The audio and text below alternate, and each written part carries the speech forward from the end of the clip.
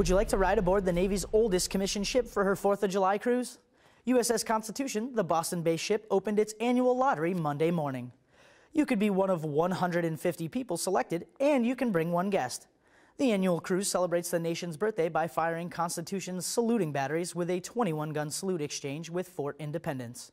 Log on to the website for the entry form and submission rules. Lottery entries are limited to one per household, and winners will be notified by email and standard mail. Your last day to submit is April 15th, so get those entries in now.